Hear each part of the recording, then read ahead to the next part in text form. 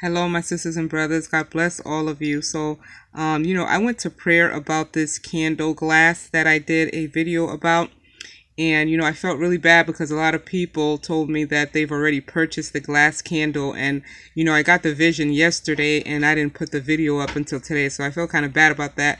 And I went into prayer to make sure that the vision that I had was accurate. And once I came back on my channel, I found this comment and it says, "Amen, sis. I love candles. A few months ago, I tried a new kind. It was in a glass. It was round, about 5 inches across, 4 inches high. The Lord showed you this for a good reason. These candles do not receive enough oxygen to burn once they are burnt halfway. I couldn't use it after that point. I knew after that I would never get one like this again. So I guess the worst that can happen with this is that once it reaches the halfway point, you cannot use it anymore. So I just wanted to put everybody at ease with that in case you are not. So I'm glad that the Lord led this person to leave this comment. Also, what I wanted to talk about is ever since I made this video today, I think like about 14 people unsubscribed. I've gotten so much bad comments, which is so weird because I've made about 4 or 5 other videos about the 3 days of darkness and I've never gotten not one bad comment. The worst that I've got was, "This is not biblical. Can you prove it to me?" That's it. So it just goes to prove that, the Lord is separating the wheat from the chaff. Everything that's happening right now is supposed to happen. Nothing is by coincidence with God. So I believe that's exactly what's happening. Those who are going to receive this message and do what they're supposed to do in preparation for the 3 days of darkness are the wise, the beloved, the bride, and those who are seeking the Lord with all their heart and soul. That's it. For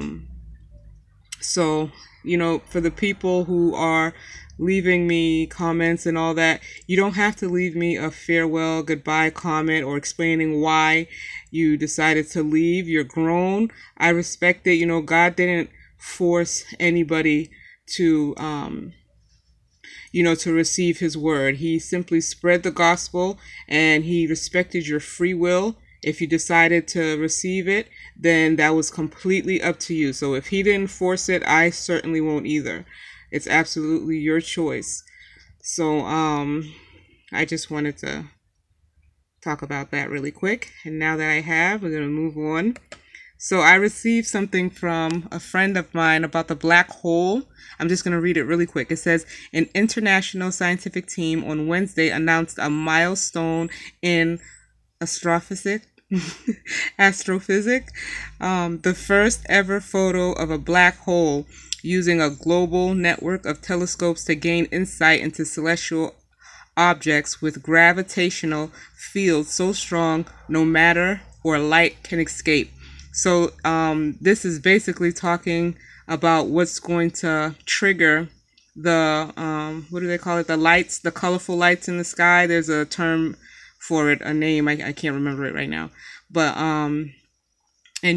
from the visions after the lights in the sky, that's going to be visible for the whole world to see. After that, I hear a couple days after that, the 3 days of darkness will happen. So this came out today. I will leave the link in the description box so you guys can read it because I'm so like, I hate reading, so I didn't read all of it. I just read like the specifics. So that's very, very interesting, I think. All right, so I also saw the number 1022, and I looked it up in Hebrew, and it had nothing to do with nothing about my life. So whenever that happens, I look it up in the Bible, and as soon as I put in 1022, guess what showed up? Exodus 10:22, "And Moses stretched forth his hand toward heaven, and there was a thick darkness in all the land of Egypt 3 days." What are the odds? Oh my goodness. Anyways, there's actually another video that I'm going to leave in the description box. Torchbearer.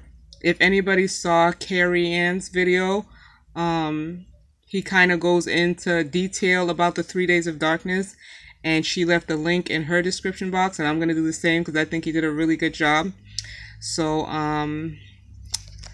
let me see if there's anything else I wanted to talk about.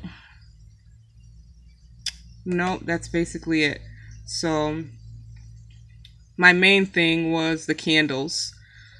So the worst thing that can happen with those candles is that the halfway point, I'm trying to find the picture again, so anybody who's just now coming on the channel, where are you? Just go to my last video that I did, and it shows the candle that I was referring to.